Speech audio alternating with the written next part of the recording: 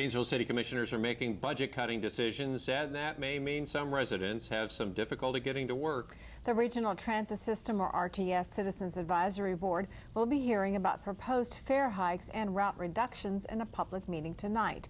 WCJB's Dan Brightwieser reports one board member says the changes will hurt those who can least afford it. In an environment where every dollar counts, both RTS and bus riders are more cost-conscious than ever. And the vice chair of the board says to RTS, a few dollars won't make a big difference, but to the individual rider, it can be all the difference in the world. High gas prices are causing headaches for everyone.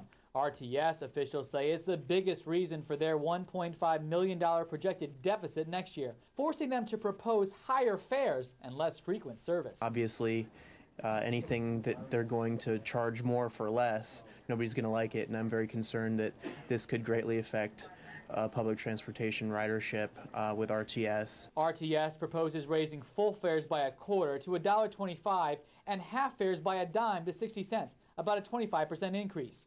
But all-day and monthly passes have a proposed hike of 50%, from $2 to $3 and from $30 to $45. Plus, RTS has proposed cutting the frequency of some routes on Saturdays and late nights. We want to minimize the impact to the public. We want to continue to provide the quality service the public has come to expect from RTS, and we believe that we've come up with a plan that will do that. But Feldman says the proposed rate hike will not rake in the dollars.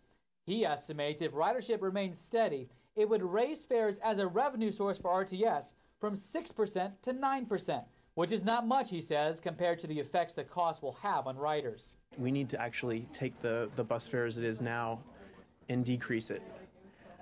We don't need to increase it. This is just a step in the wrong direction. Feldman says he hopes the county or state and federal agencies could help make up some of the cost differences. The RTS Advisory Board meeting began just a few minutes ago at City Hall and lasts until 7:30. A proposal will be sent to the City Commission probably at their July 28th meeting. Dan Brightwieser, WCJB TV 20 News.